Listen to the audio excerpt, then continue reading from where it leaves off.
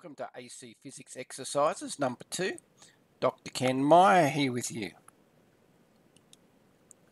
So the first one we looked at the fundamentals of AC.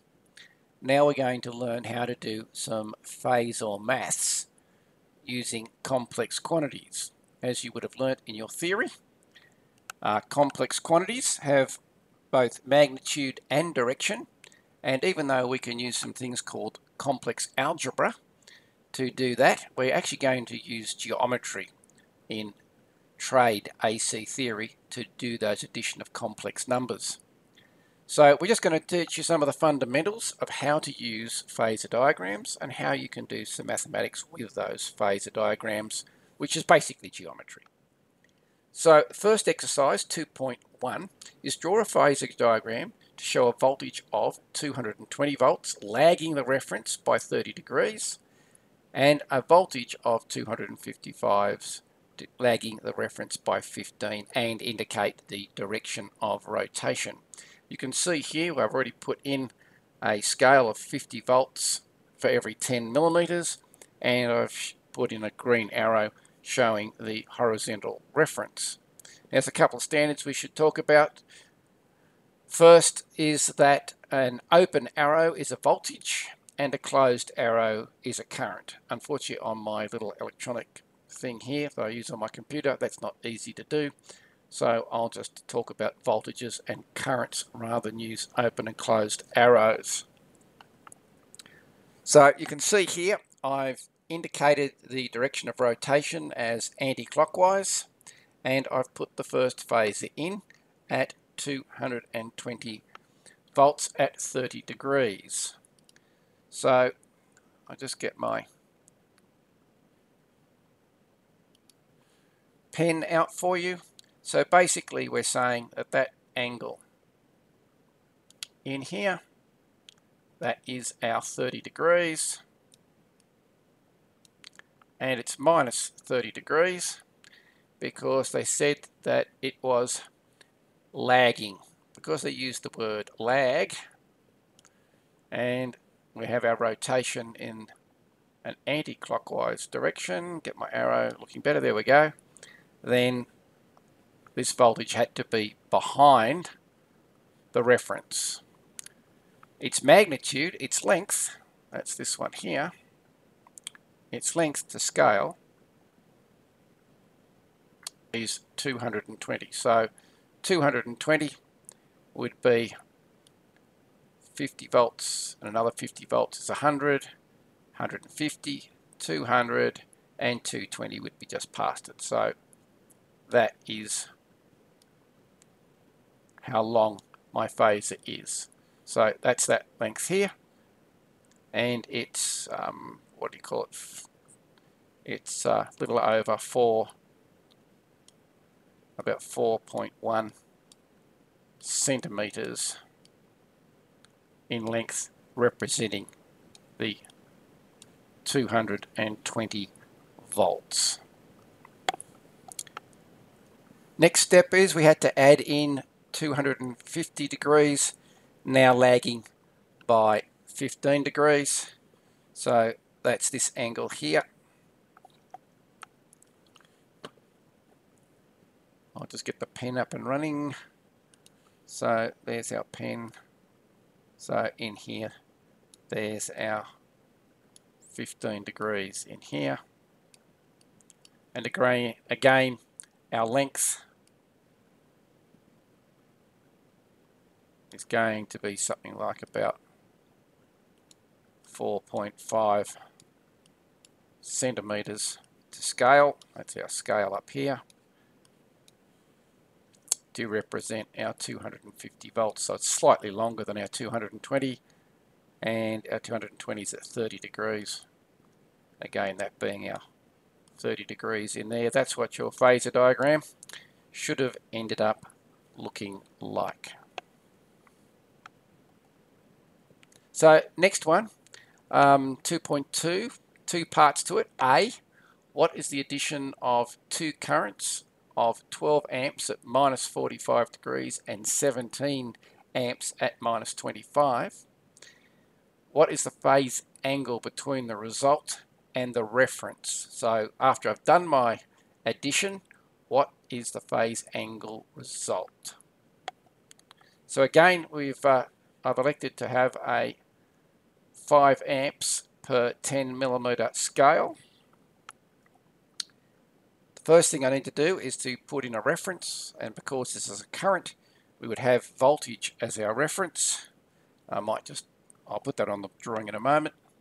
So here's our first phases, and I've dropped them both in at the same time.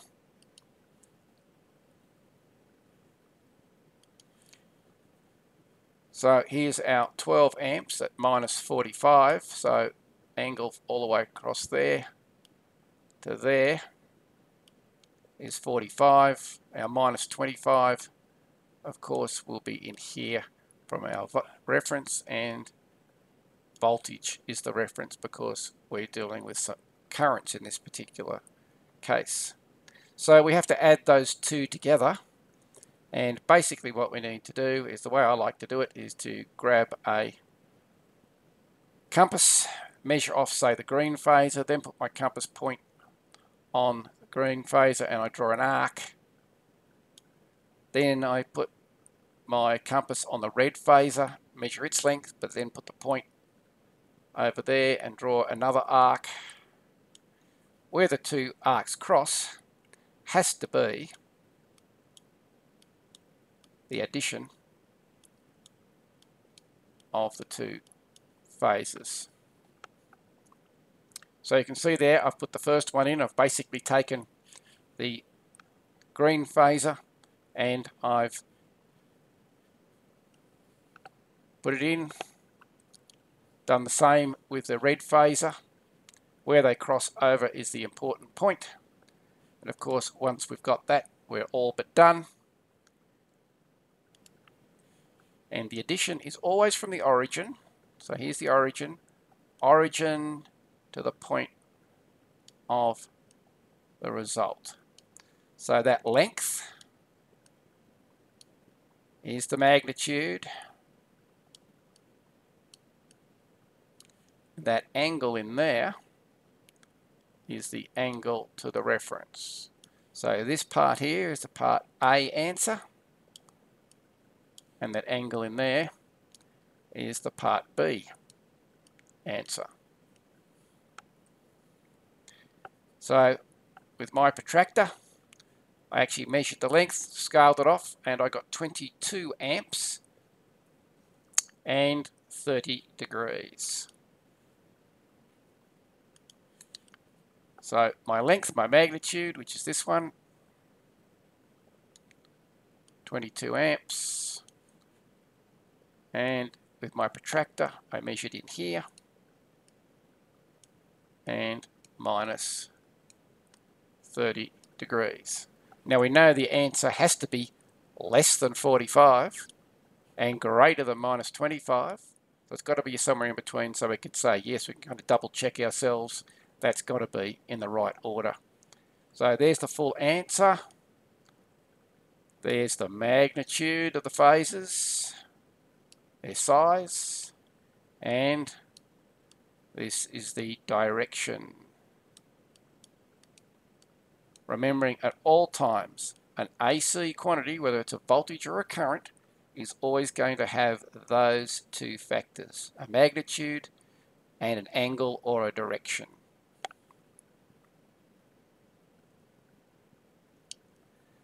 So question 2.3 now, determine from a phasor diagram the supply voltage and the phase angle relationship to the current.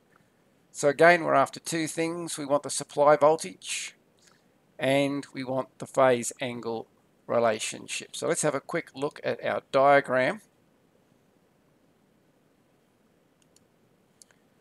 So we want to know what this voltage is across here.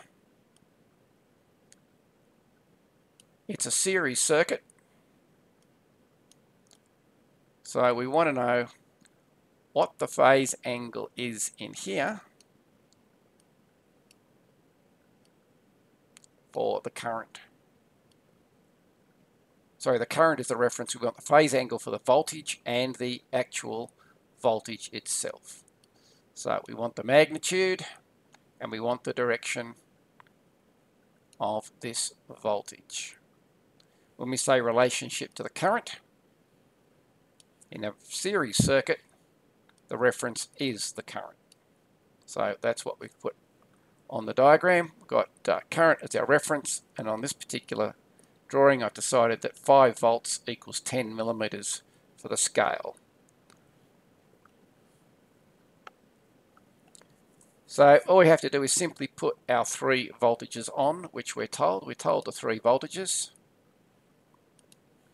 So here's our first one, 10 volts at minus 30. So here's our 10 volts at minus 30. Remember, our phasor diagram is rotating anti-clockwise. Our next one is 30 volts at minus 60. So here's 30 at minus 60, at 60 degrees in there. And then finally, our third phasor, reasonably straightforward, 20 volts in length and at plus 30. So there's our plus 30 in there. So we've got all the data on our diagram. We've done it all to scale. So we've got a 20 volt long one, a 10 volt length and a 30 volt length scaled off on our drawing. Our next step is we're going to add the 2 top phases. So again, I'll just turn my pen back on. If I take the short phasor with a compass and put the compass point there and then draw an arc, if I then take the compass and make it this length and then put my point of my compass here and draw another arc, they'll cross at that point there, and the resulting phasor is this one through here. Okay, so that's the addition of 20 plus 10, but accounting for the 2 phase angles. And there you go. There's our 20 volts at 30 degrees plus our 10 volts at minus 30 degrees. So at the moment we really don't care what its actual magnitude is and what its actual angle is, because we've now got to add it to this one down the bottom. So we've added this one and got the result, which is the green. Now we've got to do a similar thing here, and we've now got to add green to the red one, our second step. And again, just to go through the process to get it really clear for you, I'd put a compass over the length of the red phasor, then I'd put it at the point of the green phasor and I'd scribe an arc out here somewhere, because I know it's roughly going to end up out there somewhere. Then I'd put a compass on the green one, measure the green's length, then put my compass on this point here and draw another arc where the 2 arcs cross. Has to be that point. Then remember, we have to scribe from the origin. We go from the origin out, and that effectively is our 20 volts plus our 10 volts plus our 30 volts, but we've also included all the required angles, which is very, very important. And there's our result. So you can see the big black phase that I've drawn there from the origin, and we have a result of 42.5 volts at minus 25 is the angle. So the angle is this one here. Measure it with your protractor. And for me, it came out at minus 25. I did it reasonably accurately, so you all should come out pretty close to mine. And I scaled off the length and got 42 2.5 volts. So there's the answer and how we get there for number 2.3. Okay, this time a very, very similar problem, but instead of being voltages we're playing with, we're now playing with currents. So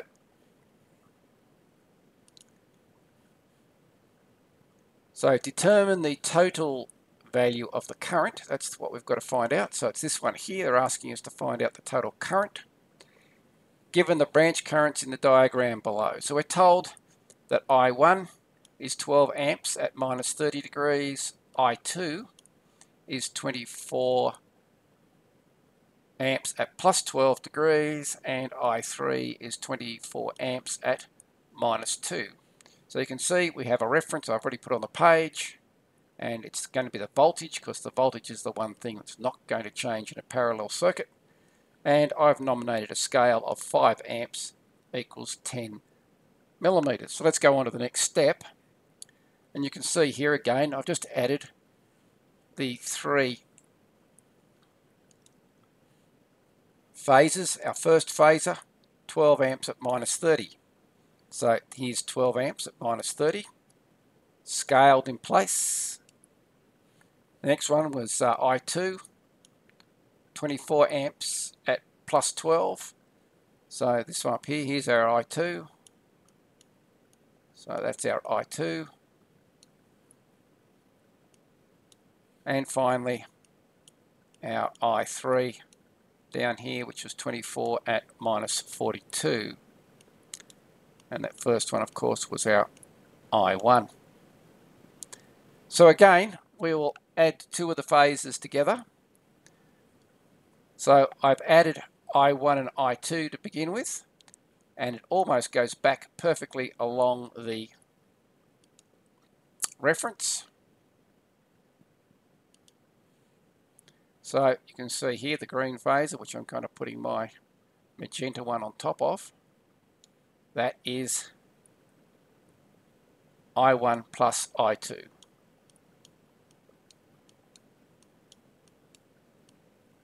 And it considers the magnitude and it considers the angle. So my next step is now to add this one and this one together. So they're the 2 we need to add in our next step.